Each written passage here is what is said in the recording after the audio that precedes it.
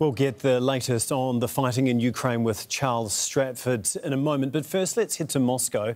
Mohammed Val is tracking developments there. Mohammed, what has Russia been saying about the referendum? Yeah, it's actually here in Russia, it's a rosy picture. The media talking only about the turnout, even though they didn't give very high figures. Saturday, for instance, according to TASS agency, it was between 23 and 26, but they expected it to rise during the following days. And the same media also talking about 93% of those who cast their ballots in Zaporizhzhia, for instance, they chose to join Russia. And in Donetsk, the authorities there talking about 236 people have already voted, and that's a big number considering that the operation so far is limited because of security reasons. Phase 1 will end on the 26th, and the 27th there will be an open day of voting in polling stations. As usual, that's when the biggest number is expected to turn out, and that will be the final day. News here, also news media talking about a quick result being announced quickly. I mean, on the following day, on the 28th, the results will be announced by the evening, and on the day after that, the State Duma is expected to meet and endorse those results. That's when, probably on the 30th, President Vladimir Putin will give a speech and officially declare those 4 regions officially part of the Russian Federation. OK, that's Mohammed Val for us in Moscow. We're now going to go to Charles Stratford, who joins us now from Kyiv. Charles, you've got more on the latest fighting in the east overnight. That's right, yes, as those votes continue, those votes that are considered by the international community and the UN to be completely illegitimate, there are reports, certainly according to the Ukrainian authorities, of what they describe as heavy shelling and bombing of various areas in the east and the south, in those areas that are along the contact line. The Ukrainians saying at least 35 what they describe as settlements were hit by Russian strikes in the last 24 hours. There are also reports that we, again, cannot independently verify of what the Ukrainians are describing as Iranian kamikaze drone strikes on an administration building in central Odessa in the south. But as I say, we cannot independently verify that. We know that the Ukrainians have accused the Iranians of supplying Russia with these drones. It's something that the Iranians have staunchly denied. The Ukrainians have already diluted, if you like, their relationship with the Iranians here. They've punished the ambassador by taking away his accreditation and demanding that a number of diplomats from the Iranian embassy leave. The Iranians are saying that they will respond with some sort of proportional response in the coming days. Interestingly, also, there are reports on the Russian side of line of control. They saying that there was a hotel in the occupied town of Kherson that the Ukrainian military hit this morning. There are reports, again, that cannot be independently verified, of journalists staying in that hotel. At least 2 people reported injured, possibly dead. So, as I say, as this illegitimate vote goes forward, according to the international community, a lot of heavy fighting on various locations along the contact line in the east and the south. OK, Charles, that's Charles Stratford for us, live from Kyiv. Thank you. The Kremlin's military mobilisation has prompted more people to flee Russia. Serbia is one of just a few countries Russians can travel to without a visa. Jonah Hull has this report from the capital, Belgrade. No to war, they chant. Russia without Putin. It isn't clear exactly who their protest is aimed at. They're Russians in self-imposed exile against the war in Ukraine, their presence tolerated by staunch Kremlin ally Serbia, one of only a few countries to which Russians can travel now visa-free. My voice might be a drop in the ocean and maybe it won't be heard, but I have to speak out anyway. Alexei Novikov is among an estimated 50,000 Russians who've landed in Belgrade since war broke out in February, many on one-way tickets. The pace of arrivals is thought to have escalated in recent days, with young men in particular escaping President Vladimir Putin's partial mobilization of reservists. I don't want to take part in a war against the Ukrainian people for some unclear, vague objectives. And probably very soon they will try to mobilize in Russia en masse, and they will take anyone they can catch and send them to the front line to be used as cannon fodder.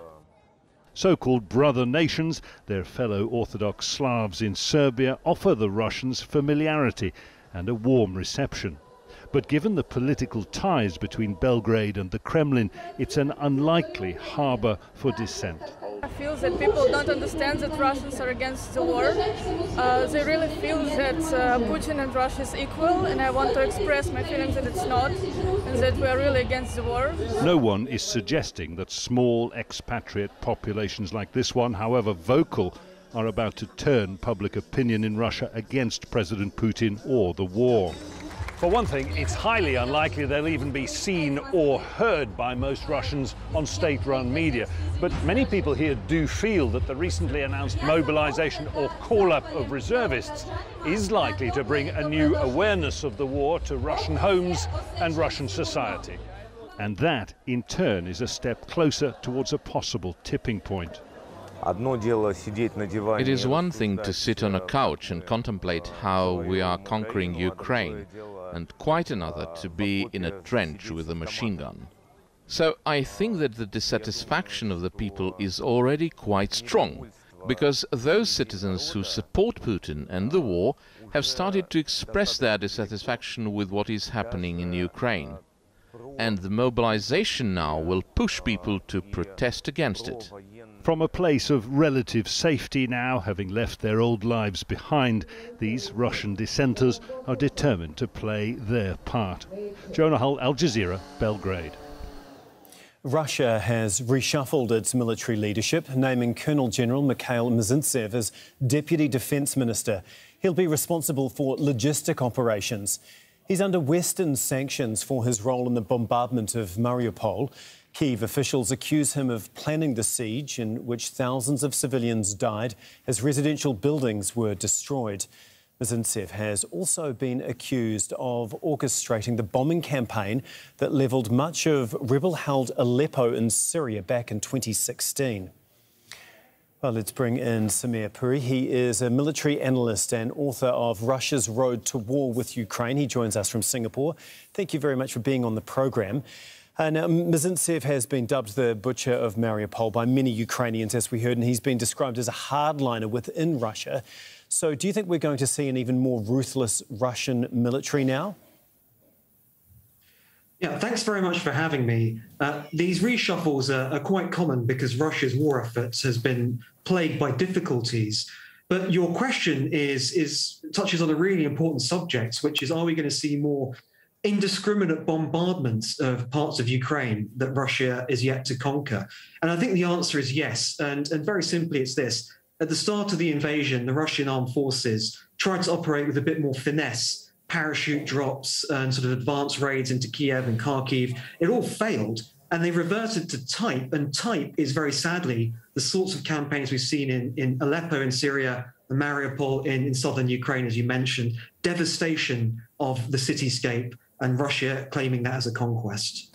He's taking over logistics and supplies. Why do you think that's been such a major issue for Russia's military in this war? Right, well, amateurs talk about strategy, professionals talk about logistics. That's one of the aphorisms that sometimes goes around discussion about military operations. And one of the reasons that Russia's armed forces have struggled in Ukraine comes down to logistics. It comes down to armed forces advancing without proper lines of supply, disconnected from other lines of advance. Remember, Russia invaded from multiple angles of Ukraine. So bringing kind of control to this chaos has been an uphill struggle for Russia's defense ministry and its military command ever since the early days of the invasion things started to go wrong. So indeed, Mikhail Minitsev will be really responsible, I think, for digging Russian forces in for the long haul. And this then ties in with this partial mobilization order we've also seen happen this week. And do you think this is a direct result of the ground lost to Ukrainian forces over the past month or so? Certainly, it's part of Russia's reorientation to this new reality, in which, as you say, Ukraine has been able to retake some of its occupied land, deoccupation, Zelensky calls it. And of course, the Russians will be alarmed that the possibility of a Ukrainian offensive spreading further along the front line could become something that the Russians are dealing with. So I think certainly the Russians are not on the front foot, they're on the back foot, and stabilizing that position and playing, I think, sorry to use a sporting analogy, playing for the whistle, playing for winter, which means making sure that the Russians don't lose any more of what they hold before winter sets in, will be one of Mikhail Minitsev's goals, I think. We've heard US officials say there is an increasingly dysfunctional command structure in Moscow.